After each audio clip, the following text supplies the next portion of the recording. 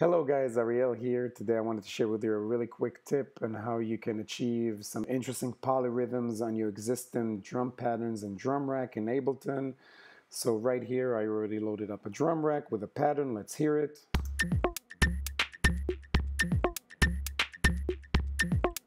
And that's great, but still it's very loopy. Of course I can set up different patterns, different variations of the patterns, but still it will be very loopy because all the elements are going to play in the same loop. If you don't want to do that, this is what you do. Open up the chains. Let's play the patterns and find something interesting. This sounds interesting. You right click on it, you go to extract chains.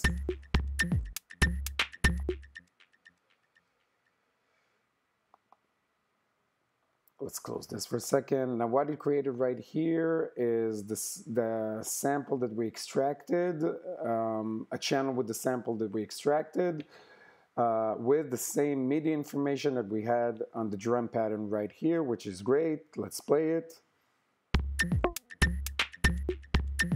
As you can see, it plays exactly the same thing because it's exactly the same information with the same channel, but with the same samples. But now if you want to make it less loopy and more interesting, we can. Let's add some elements. Let's play with the length of the loop.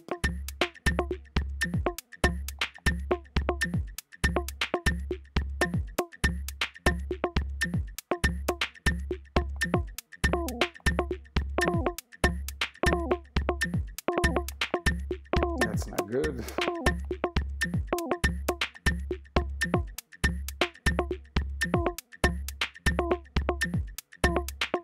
That's kind of cool.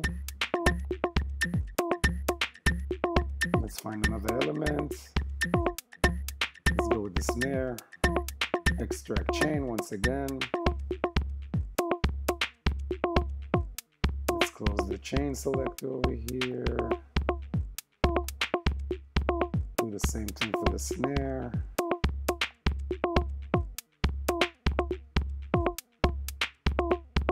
Take it out of the loop.